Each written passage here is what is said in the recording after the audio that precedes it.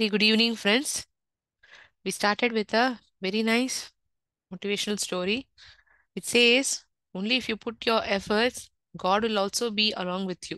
If at all you don't put your efforts, God can't do anything for you. Only when you put your efforts, God can do something for you. நம்ம முயற்சி செஞ்சாதான் கடவுளாலையுமே நமக்கு உதவி செய்ய முடியும். முயற்சியே பண்ணாம கடவுள்கிட்ட மட்டும் வேண்டிகிட்டே இருந்தோம்னா ஒரு செயலும் நடக்காது. ஸோ அந்த ஒரு நல்ல நோட்டோட keep putting your efforts, good things will definitely happen to you. We will start with our today's class, which is going to be all about reported speech. இனி கிளாஸ்ல நம்ம இந்த கிராமர் டாபிக்ல ரிப்போர்ட்டட் ஸ்பீச் பத்தி பார்க்க போறோம். ஒரு விஷயத்த நம்ம ஒருத்தர்கிட்ட கம்யூனிகேட் பண்றோம், தெரிவிக்கிறோம்னா ரெண்டு விதமா தெரிவிக்கலாம். நம்ம என்ன சொல்றோமோ அந்த வார்த்தைகள், எக்ஸாக்ட் வேர்ட்ஸ் நம்ம என்ன சொல்லியிருக்கோமோ அது சொல்லப்படலாம். இல்லாட்டி இன்னார் இந்த வார்த்தையை கூறினார்கள், this person conveyed this message to me. You can modify the message which the other person said and you can tell it in your communication. Either you can use the exact words or you can modify it and use your own words and say what the other person said. என்ன அந்த நபர் சொன்னார் அப்படிங்கிறத நீங்க தெரிவிக்கலாம் by using your own words. So if at all you're using the exact words of the speaker, you tell the given sentence is in direct speech. அதாவது அதே வார்த்தைகள், அந்த பேசிய நபர் உபயோகித்த அதே வார்த்தைகள் என்ன சொன்னாரோ அதை வந்து ஒரு இன்வெர்டட் கமால கொடுக்கப்பட்டிருக்கும் அந்த வாக்கியத்துல, which means what the sentence, the words given by the speaker will be used exactly. It means to say the given sentence is in direct speech. If at all we report what the speaker said, what the other person told, it says it it tells us that it is a indirect speech. It says that the given sentence is in indirect speech. எனக்கு சாக்லேட்னா பிடிக்கும் அப்படின்னு அவன் சொன்னான். எனக்கு சாக்லேட்கள் பிடிக்கும். Exact words said by the other person. That is the reason it is written within inverted commas. அதனால தான் அவன் என்ன சொன்னானோ அந்த சொன்ன வாக்கியம் வந்து இன்வெர்டட் கமாஸ்குள்ள கொடுக்கப்பட்டிருக்கு, எழுதப்பட்டிருக்கு. இதை நான் வந்து அவன் வந்து சொன்னான், இந்த மாதிரி அவனுக்கு சாக்லேட் பிடிக்கும்னு அவன் சொன்னான் அப்படின்னு எங்க அம்மாட்ட நான் சொல்றேன்னா, ஐ லைக் சாக்லேட்ஸ் அப்படின்னு அவன் சொன்னாமா அப்படின்னு நான் சொல்ல வேணா மாட்டேன். அவன் சொன்னான் அவனுக்கு சாக்லேட் பிடிக்கும்னு அவன் சொன்னாமா, அப்படிதானே நம்ம அம்மாட்ட தெரிவிக்கிறோம். நம்ம அம்மாவோ வேற ஒரு நண்பர்கிட்ட தெரிவிக்கிறத இப்படி பேசுவோம், right? We won't tell how that speaker said. When you're communicating to another person, he told that he liked chocolates. There is a modification in the way he told and the way I am communicating to the other person. நான் எப்படி சொல்றேனோ அதுல வந்து சில மாற்றங்கள் இருக்கு, நான் எப்படி சொல்லணுங்கிறதுல. அதை வந்து இன்டைரக்ட் ஸ்பீச் அப்படின்னு சொல்லலாம். எக்ஸாக்டா அதே வார்த்தை அச்சு அசல் அவன் உபயோகிச்ச வார்த்தை, அவனோ அவளோ உபயோகிச்ச வார்த்தையை உபயோகிக்கிறோம் அப்படின்னா அது direct speech. If at all there is a the way it is being told is getting differed, மாற்றம் இருக்கு, சொன்ன விதத்துல வந்து மாற்றம் இருக்கு, என்ன தெரிவிச்சிருக்காங்கங்கிறத வந்து நம்ம இன்னொரு நபர்கிட்ட சொல்றோம் அப்படின்னா அது இன்டைரக்ட் ஸ்பீச்னு சொல்லலாம். அதுதான் இங்க மீனிங்ல நான் எழுதியிருக்கேன். we use exact words said by the speaker. பேசும் நபர் என்ன வார்த்தைகளை உபயோகித்தாரோ அச்சு அசல் அதே வார்த்தைகளை நாம் உபயோகிக்கின்றோம். எதுல? டைரக்ட் ஸ்பீச்ல. இன்டைரக்ட் ஸ்பீச்ல என்ன பண்றோம்? we report. ரிப்போர்ட்னா என்ன, கம்ப்ளைண்ட் பண்ற மாதிரி இல்ல, என்ன சொன்னாங்கங்கிறத தெரிவிக்கிறோம், ஆனா அதே வார்த்தைகளை நம்ம உபயோகிக்கிறது கிடையாது. we report what the speaker said. Here also I am telling what the speaker said. அவன் சொல்லாதது வந்து நான் சொல்லல, அவன் என்ன சொல்றானோ அதை தான் சொல்றேன், ஆனா அதே வார்த்தைகளை உபயோகிக்காம, without using the exact words, I am reporting what the speaker said. That tends to, it tells me that given sentence is an indirect speech. For example, is this sentence, he said, comma, ஒரு pass, ஒரு இடைவெளி கொடுக்குறோம். அவன் என்ன சொன்னாங்கிறத தெரிவிக்கிறதுக்கு முன்னாடி ஒரு இடைவெளி, அதுக்காக தான் கமா உபயோகிக்கிறேன். அவன் என்ன சொன்னாங்கிறத எக்ஸாக்ட் வேர்ட்ஸ்ல சொல்லணுமா, அதனால inverted கமாஸ்குள்ள exact words which the speaker told is written. Now coming to the next portion, indirect speech. He told that. See, if you notice, in the direct speech, I wrote it as said. When I am transforming it into indirect speech, நான் indirect speechல அதை மாத்தி எழுதும்பொழுது நான் சொல்ற விதம் மாத்துவேன்னு சொன்னேன்னா he told that he liked chocolates. இங்க ப்ரோனவுன்லாம் வரா மாதிரி இருக்கே மேம் அப்படின்னு உங்களுக்கு தோணித்தான் கரெக்ட். உங்களுடைய சிந்தனையும் சரிதான். இங்க ஐங்கிற வார்த்தை ஹீங்கிற ப்ரோனவுனால மாத்தப்படுறது.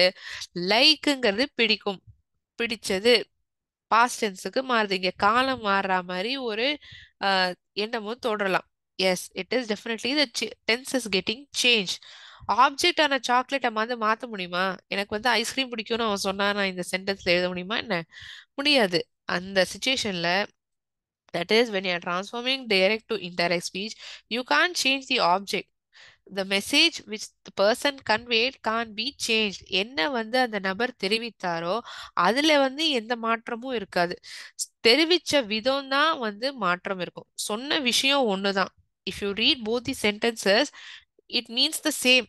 But the way it is being told is getting differed. சொன்ன விதம் தான் மாறப்படுறதே தவிர, மாற்றம் இருக்கே தவிர, வேற எந்த ஒரு வித்தியாசமும் இல்ல. இப்ப நம்ம ஒரு ஜிஸ்டா நம்ம இங்க பாக்குறோம்னா ஒரு வேர்பான செட்டுங்கிறது உபயோகிக்கப்பட்டிருக்கு, சொன்னா அப்படின்னு. அது இன்டைரக்ட் ஸ்பீச்ல மாத்துறத டோல் தட் அப்படின்னு நான் சொல்றேன். தட்டுங்கிற வார்த்தை என்ன மேம்? தட்டுங்கிற வார்த்தை வந்து கன்ஜங்ஷன். I like chocolates. ஐங்கிற வார்த்தை எனக்கு, எனக்கு சாக்லேட்னா பிடிக்கும். எனக்குங்கிற வார்த்தை அவனுக்கு சாக்லேட்லாம் பிடிக்கும்னு அவன் சொன்னான். அவனுக்கு அப்படிங்கிற போது ஆங்கிலத்துல அது என்ன வார்த்தையா நம்ம சொல்லுவோம்? ஹி, அவன். It is, that is pronoun is getting changed. He pronoun is the pronoun that I'm using it over here. Like, பிடிக்கும், பிடிச்சது. He liked. Tense is getting transformed. இங்க present tenseல இருக்கிறது இங்க past tenseக்கா மாறுது. இது ஆப்ஜெக்ட். சாக்லேட்டுங்கிறது ஒரு object. You won't change the object. You'll, will change the reporting verb.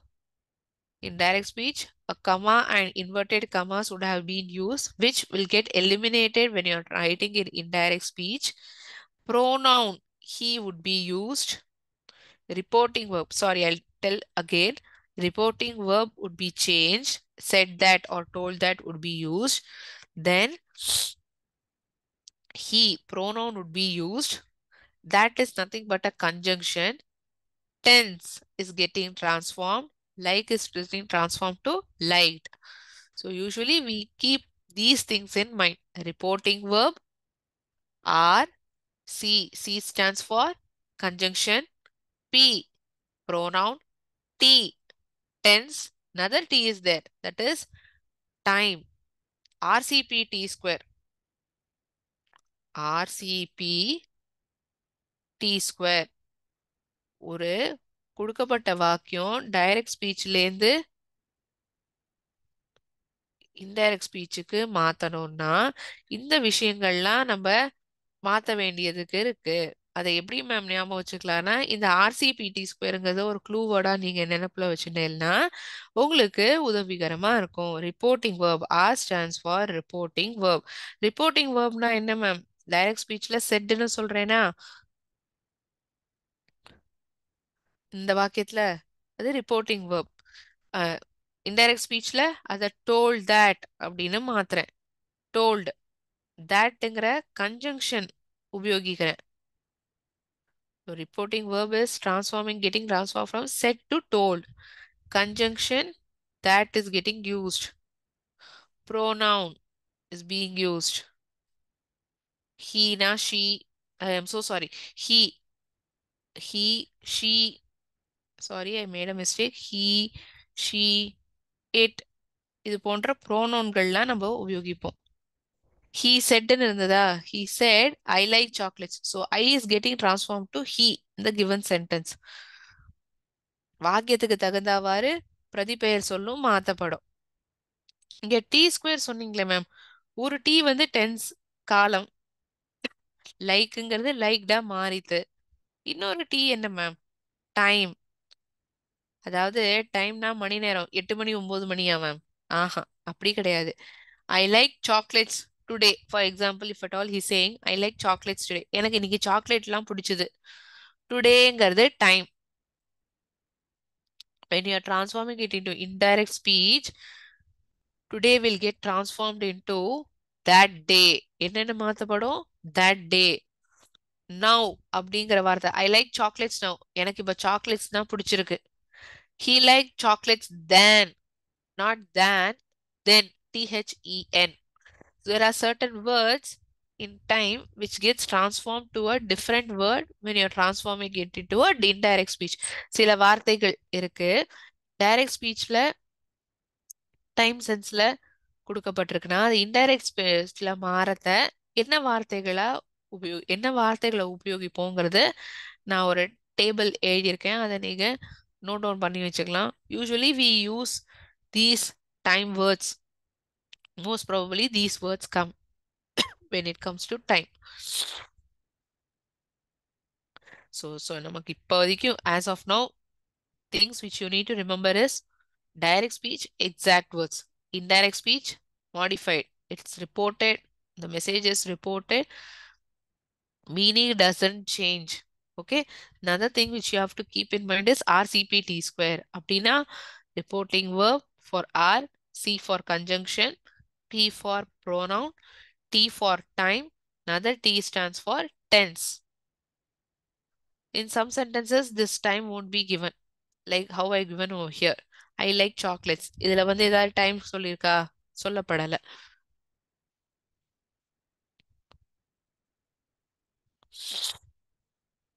You can make note of this example and meaning before I proceed.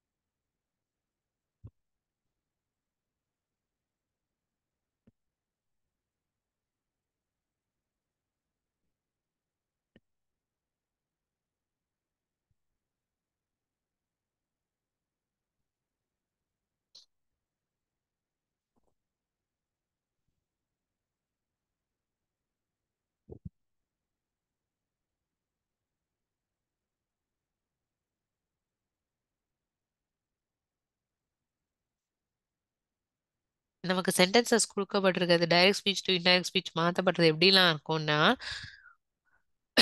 ஒன்று tense. நமக்கு reported speech நல்லா தெரிஞ்சுக்கணும் அப்படின்னா டென்சஸ்ல வந்து நம்ம ஸ்ட்ராங்கா இருக்கணும். டென்சஸ்னா காலம், நிகழ்காலம், கடந்த காலம், எதிர்காலம். அதாவது சாதாரண நிகழ்காலம், தொடர் நிகழ்காலம், முற்று பெற்ற நிகழ்காலம், present perfect, present continuous, present tense, past simple past, past continuous, past perfect, past perfect. இந்த மாதிரி டென்சஸ் வந்து நம்ம தரோவா இருந்தோம்னா ரிப்போர்ட்டட் ஸ்பீச்ல வந்து கொடுக்கப்பட்ட வாக்கியம் என்ன காலத்துல இருக்குங்கிறத நம்ம ஐடென்டிஃபை பண்ணிட்டோம்னா இன்டைரக்ட் ஸ்பீச்சுக்கு மாத்துறதுக்கு அது சுலபமா இருக்கும். First we need to make ourselves perfect in tenses. Then if we learn this reported speech, if at all we try to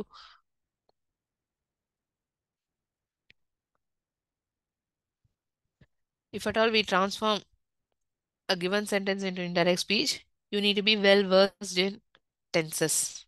Okay, it will be very helpful. ஏன்னா எந்த காலத்துல இருக்குங்கிறத நம்ம ஐடென்டிஃபை பண்ணணும் ஒரு வாக்கியத்தை. அது தெரிஞ்சாதான் நம்மளால ஈஸியா மாத்த முடியும்.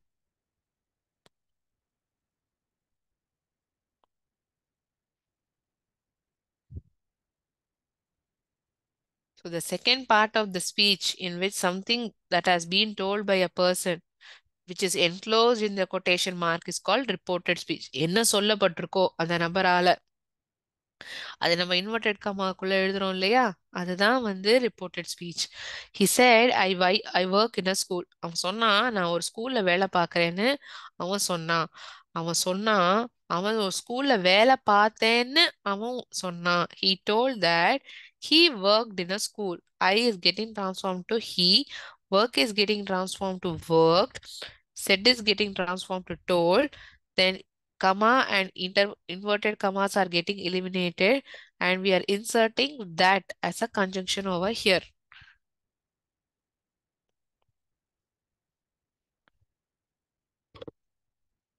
So indirect speech as a whole, also called reported speech.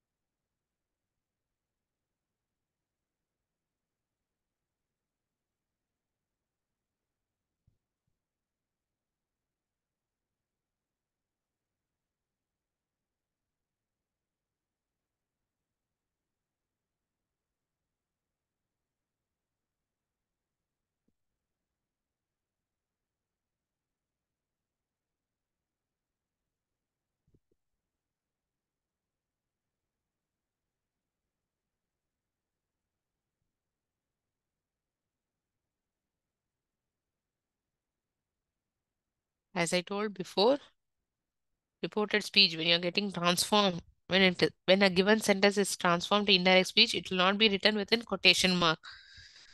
Direct speech, he said I am hungry. அவன் சொன்னா எனக்கு I am happy. I'm so sorry. I told it as hungry.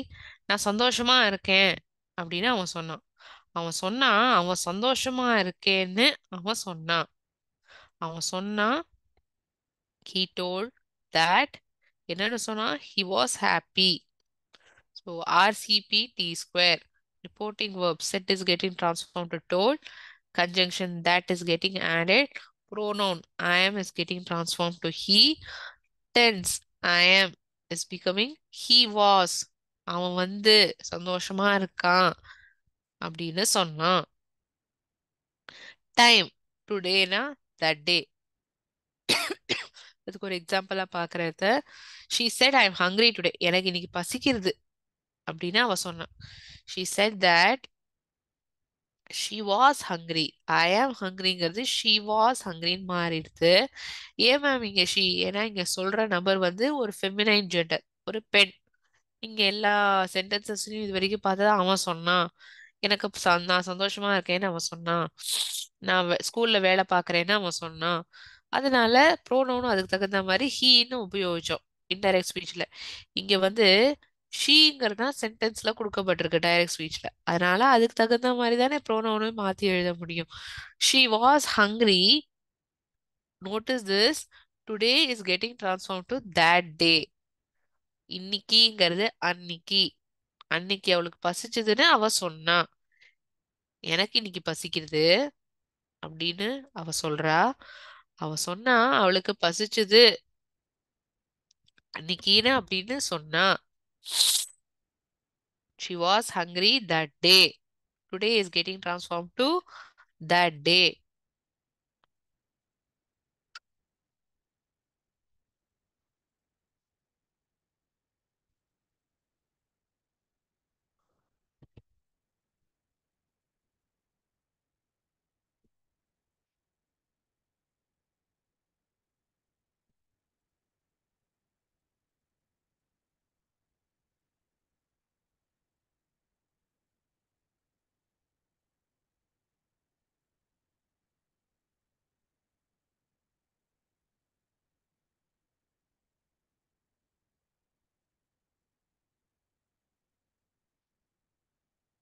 RCP T square.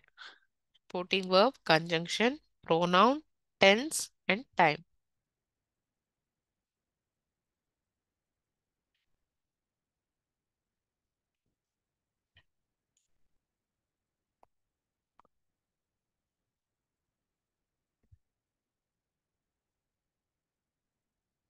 As I told, there are certain words referring to time.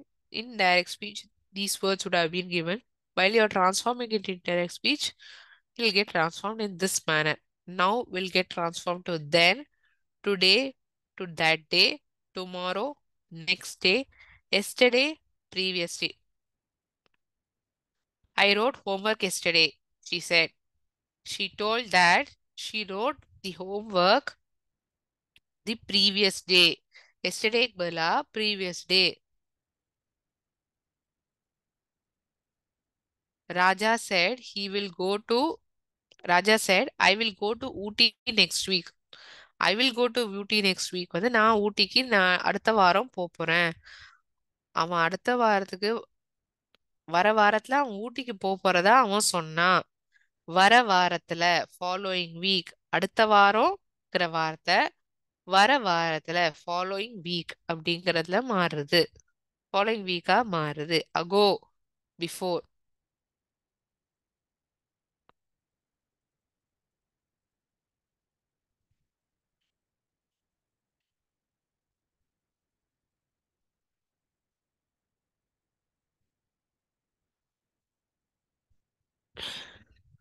டிஎஸ்னா direct speech. இது என்னன்னு புரியலையே நினைச்சுக்கூடாது. DS stands for direct speech. IDS stands for indirect speech.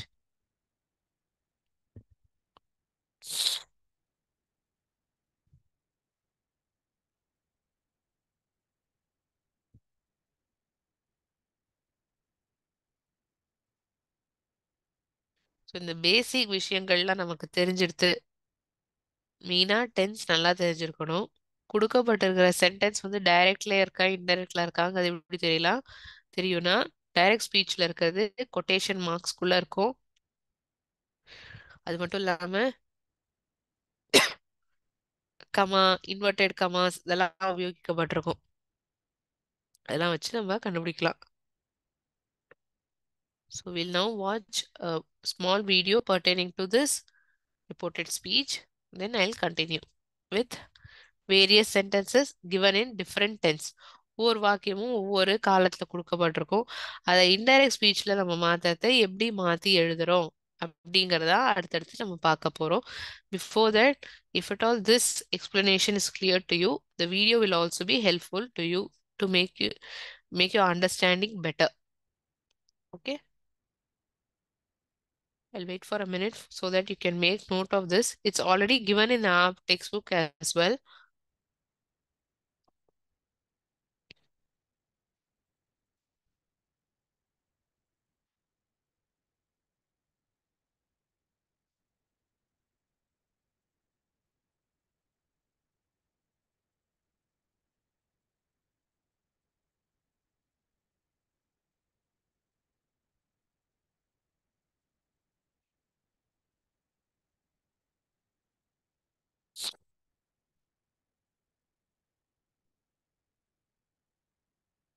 Okay. Recording few minutes pause பண்ணிக்கலாம்.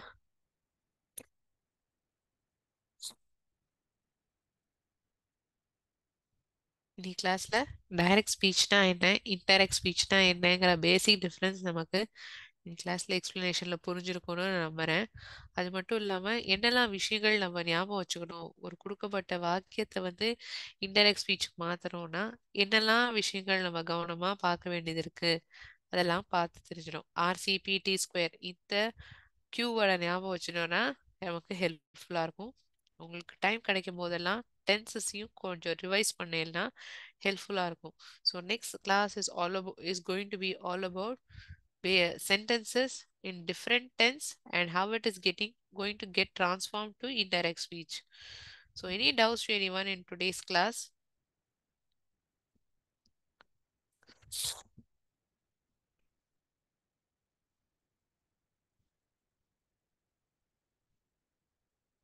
You can ask it in chat box or if possible you can unmute and ask. உங்களால முடிஞ்சதுன்னா chat boxல type பண்ணி அனுப்பலாம் இல்லாட்டி unmute பண்ணி மைக்ல கூட கேட்கலாம். உங்களுக்கு ஏதாவது சந்தேகம் இருந்ததுன்னா இன்னைக்கு கிளாஸ் சம்பந்தமான ஏதாவது சந்தேகம் இருந்தா கேட்கலாம்.